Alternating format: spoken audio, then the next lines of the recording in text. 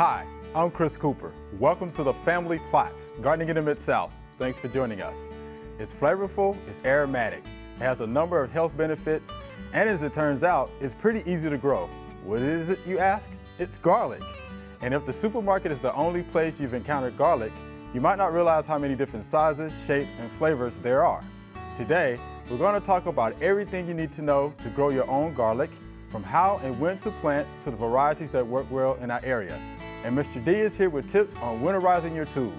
All that and more is just ahead on the Family Plot, Gardening in the Mid-South, so stay with us. This is a production of WKNO Memphis. Production funding for the Family Plot, Gardening in the Mid-South is provided by Goodwin's Landscape and Garden Center in Germantown since 1943 and continuing to offer its plants for successful gardening with 7 greenhouses and 3 acres of plants, plus comprehensive landscape services. International Paper Foundation, the WKNO Production Fund, the WKNO Endowment Fund, and by viewers like you. Thank you.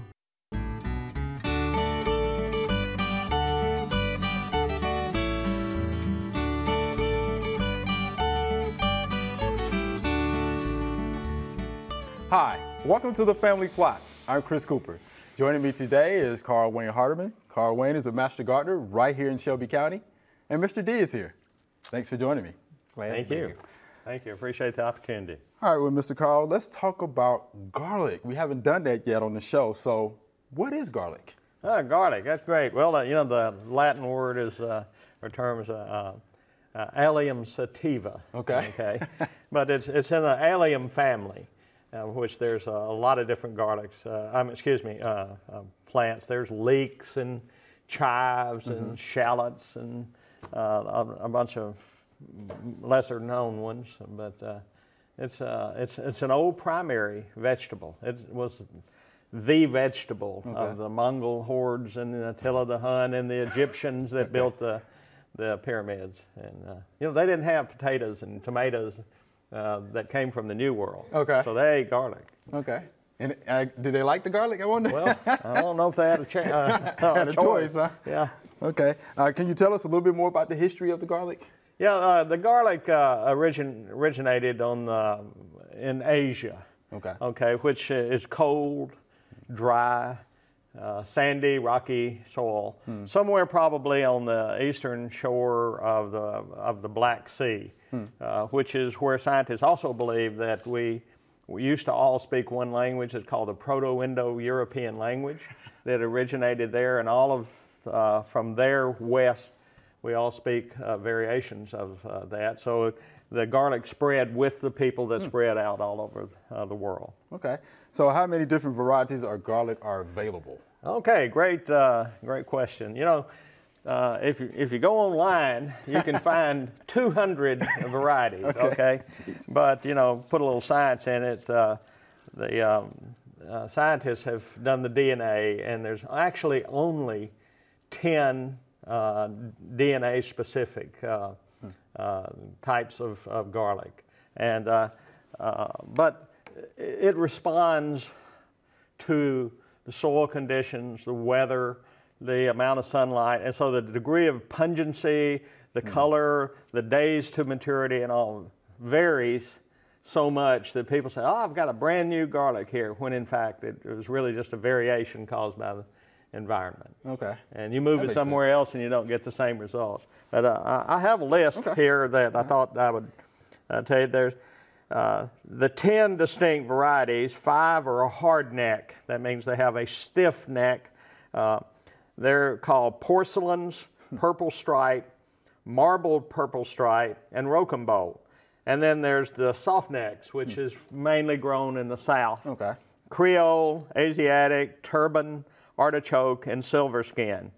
And don't you just love ones like Rojo Ojo, Red Eye? I mean, I love it. But that's really the 10 the distinct ones. Okay. Creole sounds like what, Louisiana, maybe? Oh yeah. That's I'm another 50 miles south where I lived in Louisiana. I'd have been a fish. I'm from there. Okay. Well, tell us this. When is the best time to plant garlic here in the Mid-South? Okay, great question. You know, Miss Juanita Fant was a long-time master gardener and well-respected. She used to say, you plant all your spring bulbs on the Saturday after Thanksgiving. So pretty much I do that. Okay. So the Saturday after Thanksgiving is kind of like before the first killing frost.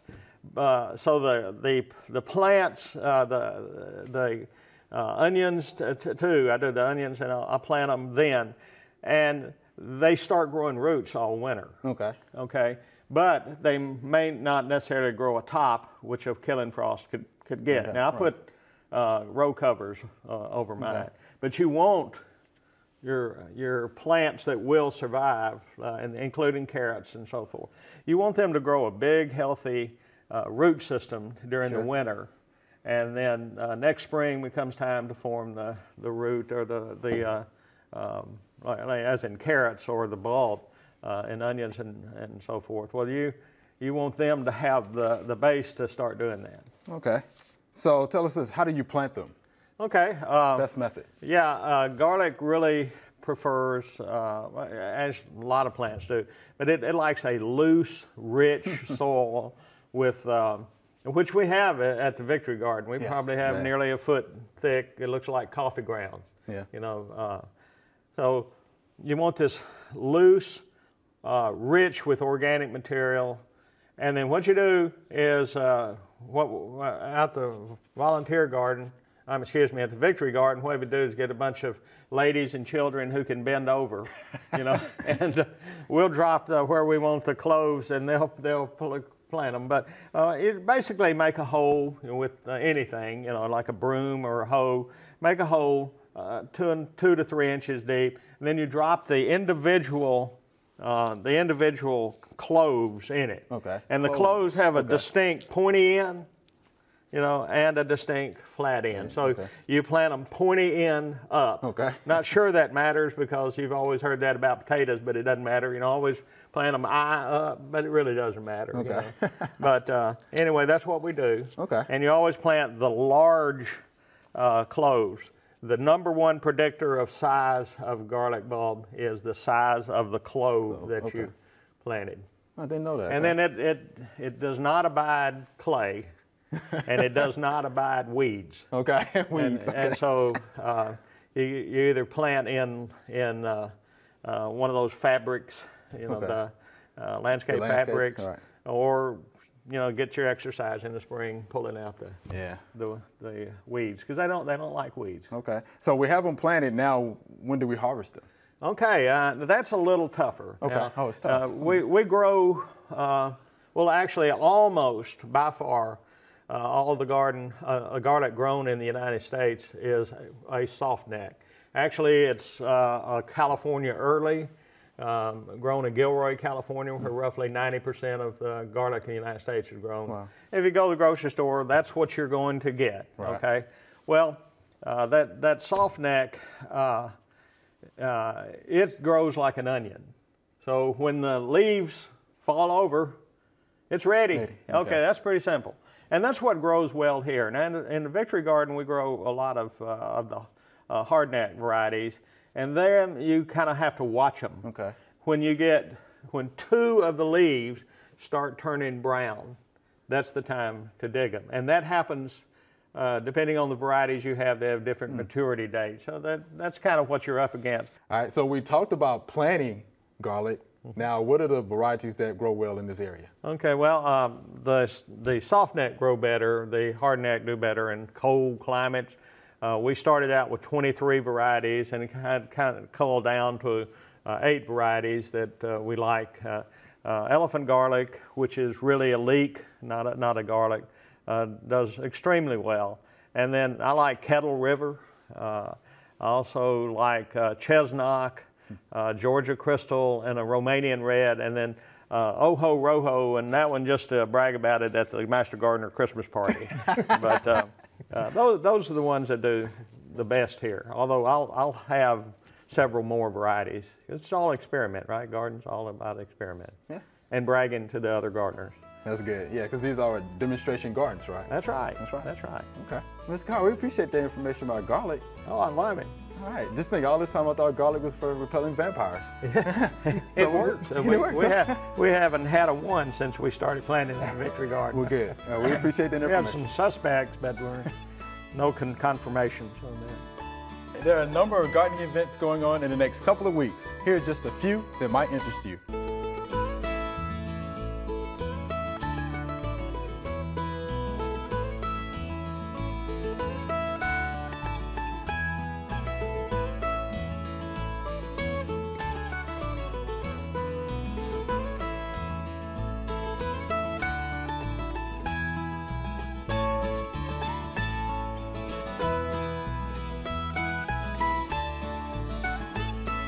All right, Mr. D, winter is coming. So let's talk about winterizing our tools. What do we need to know? You know, I'm a firm believer in if you take care of your equipment, it'll take care of you. And that doesn't make any difference what line of work you're in, whether you're a hunter or a fisherman or a gardener. Right. And I firmly believe, I mean, I've got some tools that are probably 30 or 40 years old or older that I've still use, and the reason I can still use them is because I take care of them. And you know, one of the main things that you can do with a hand tool is make sure that you go into the winter, you have them clean, unlike the shovel that we've got back here. You have them clean, and you coat them with a thin coat of oil. My dad always had a 5-gallon bucket with burnt cylinder oil in it, and he would just lean up the post hole diggers and the shovels, and that's where they're still stored right now. They're still leaning in that 5-gallon bucket of burnt cylinder oil.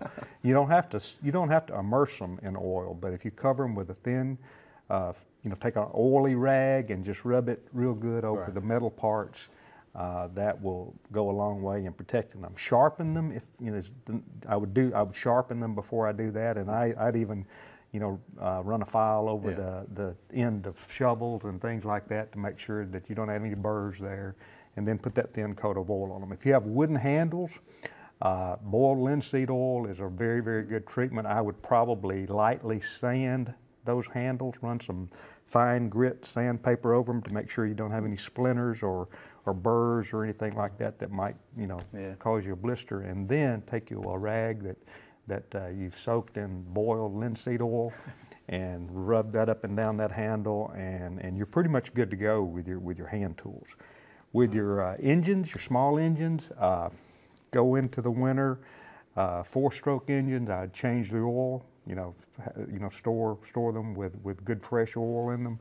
I would clean air filters, clean fuel filters. You know, fuel filters are something that are often overlooked, and there's a way to clean or replace them. I would either drain the fuel from them or make sure that if I want to leave fuel in them, if you're going to be using them, make sure that you store them full with a stabilizer in the fuel. And I would recommend using a non-ethanol fuel in all small engines. Non-ethanol, most of the small engines don't, especially if it's an older small engine. Okay. It's not designed to run, you know, ethanol can be a problem with some of these small engines. And so find you a source for non-ethanol fuel. If you're a fisherman, you know where that is because you want to run non-ethanol fuel in your boat motor. But that pretty much covers the small engines. Now, one other thing that most gardeners have to use from time to time is a sprayer. Yeah. Don't forget about your sprayer and just leave it with the last thing that you sprayed it with all winter long. You know, wash that sprayer out. Make sure you use a cleaner. Ammonia is a good cleaner, or any detergent. You know, drain it, hang it upside down so that it'll drain, and then pay special attention to the nozzles. Take the nozzles off. And you know, soak them in a soapy solution and make sure you've got them clean. Your screens, a lot of times, most of the time there should be a screen between the nozzle and the hose, and make sure you clean those. And you know, then you should be good to go next year. Yeah. So triple rinse? Triple rinse, I would always triple rinse, you know, triple rinse your sprayer. You know, anytime you're changing products, and pretty much the wand and all that stuff too, right? Yeah, you know, put water in it, and you know, what I do is I fill it with water, rinse it a couple of times, and then I will put my soapy solution in it, pump it up, you know, run that soapy solution through the nozzles and everything, and then pour that out, put water, and then I'd rinse 2 or 3 times with water to, you know, clean that out too. You do need to take that nozzle apart, take it out, and make sure you got it clean, because you can do all of that, and if you don't take it apart and check the screen, and you may still have some problems next year when you try to go back. Okay. What about folks that use like chainsaws or those, you know, those chain loppers? How to go about? Same thing, but you know, I treat them like I treat my hand tools. Okay. My pruning shears, my hand shears, I will sharpen them. You know, of course, I'm going to use them pretty soon. You know, in the late winter, I'm going to use them. But before, either now or before I break them out and start using them in late winter, I will make sure I've got them coated with oil, and I will sharpen them. And you know, I sharpen my hand pruners on a knife sharpener. I don't use a grinder or even a file. Is a little much for my hand shears, but your loppers, your long, you know, if you have long loppers, you do the same thing with them. You can touch them up, coat them with oil, and you know, I consider them just a hand tool and treat them the same way that you would your wooden handled hand tools. Okay. You don't have to coat that fiberglass or that plastic handle with linseed oil, but you know, the metal working parts you need to treat just like, you know, you need to make sure you oil them and sharpen them and clean them up, get them ready for winter. Can you use another type of oil just in case you don't have the linseed oil? Oh, you mean for the wooden handle? Yeah, for the wooden handles. For the wooden handle, you know, boiled linseed oil is what I've seen recommended. I'm sure any oil would probably help. I know boiled linseed oil is an old preservative that we've used for years and years on trailer beds and things like that. That's one of the things that you used to treat before we used creosote even. Oh wow! And it doesn't last as long. I mean, you've got to redo it, but it's a preservative, and it just really works well, and it's not expensive.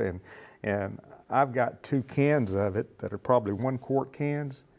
And the only reason I have 2 is because I couldn't find my first can, so I went out and bought another one. They're not expensive at all, but in the absence of linseed oil, probably any oil would help.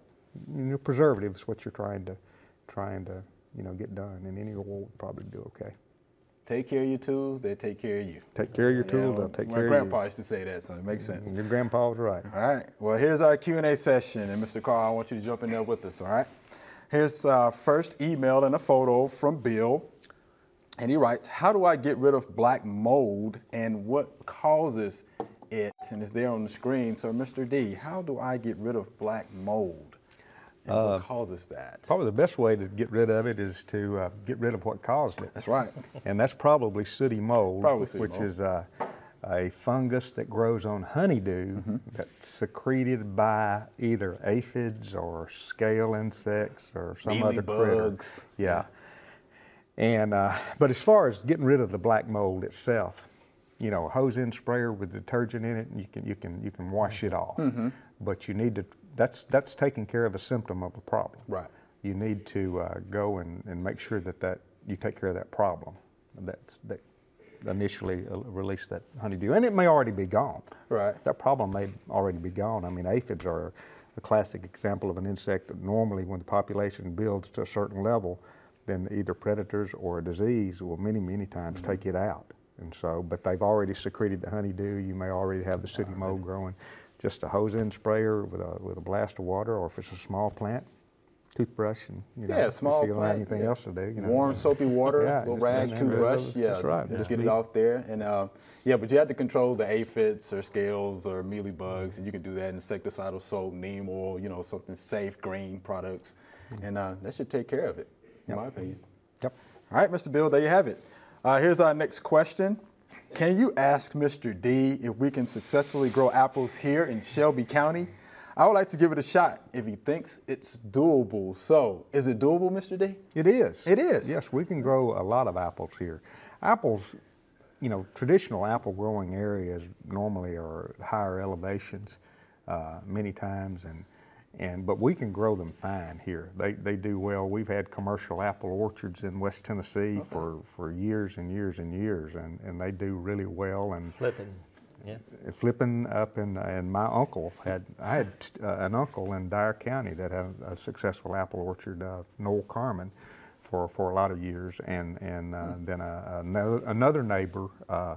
I actually had two uncles. Ferris Garner had an apple orchard south of New Bern, and then the Porters, Nathan Porter had an apple orchard up there. They were just scattered around all over the place, so they do well. You need to make sure that you use pollinators. Most apples require cross-pollination, and if you go to the UT's website, there are probably as many varieties of apples as there are garlics out there. They do have some that are more disease resistant than others, and I can go down that list if you want me to. Okay.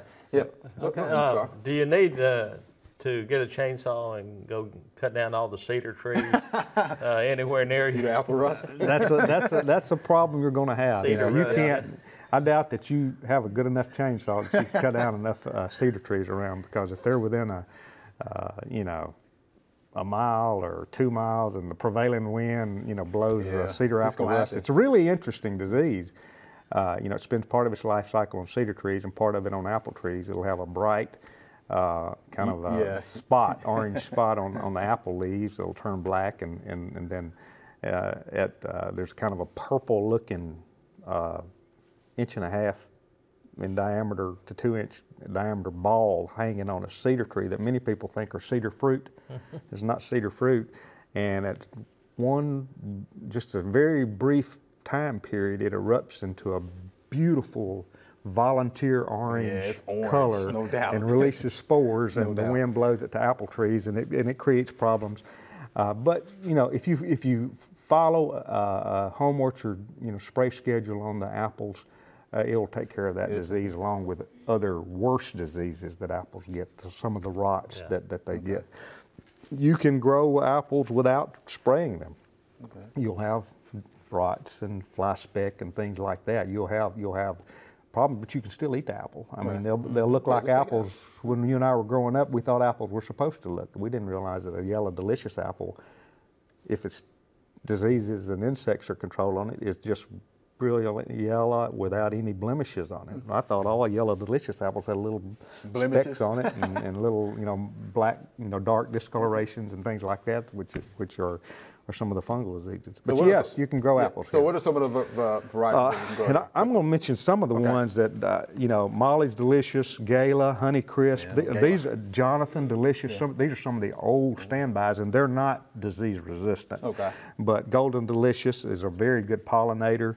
Wine Sap, Arome, Arkansas Black, Fuji, Braeburns that will work here, Granny Smith, Pink Lady. Those are some that are not disease resistant. Those you need to pay more attention to some of the diseases. Disease resistant varieties I'm not as familiar with, but Liberty, Red Tree, Prima, Freedom, Priscilla, Gold Rush, and Enterprise are examples of some disease-resistant varieties that you might want to try here. We used to have, I don't know, we called them May apples, and I know it's not the same as a plant, but they were kind of a custard. Yeah, and we had June apples, too. Yeah, June apples, they were sour. I mean, we didn't have candy back in those days, so that's... a little bit more sour. Made good apple pies. Oh, yeah. Good apple pies. Yeah, I'm not sure which one of those that is, but it's probably one of these that I listed here. There's not one called a June apple or a May apple here, but it's one of these that will ripen a little bit earlier than others. Yes, we can grow them here. If you grow a Red Delicious here, because of the lower elevation, it'll be a round apple.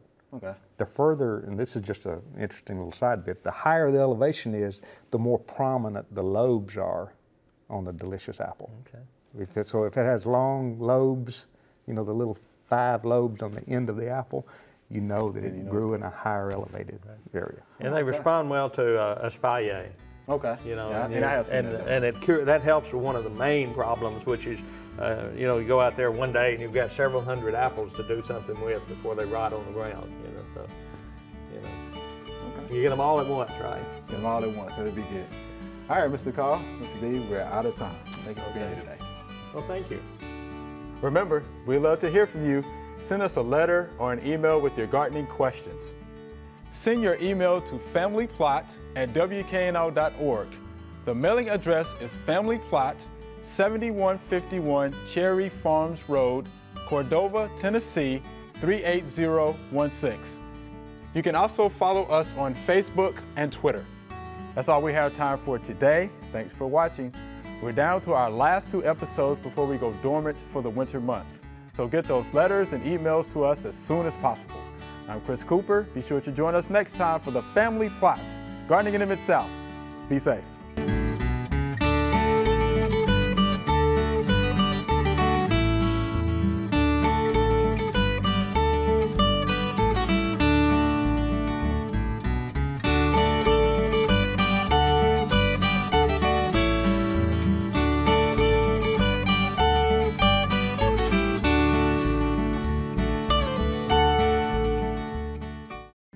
Production funding for the Family Plot, Gardening in the Mid-South is provided by Good Winds Landscape and Garden Center in Germantown since 1943 and continuing to offer its plants for successful gardening with 7 greenhouses and 3 acres of plants, plus comprehensive landscape services.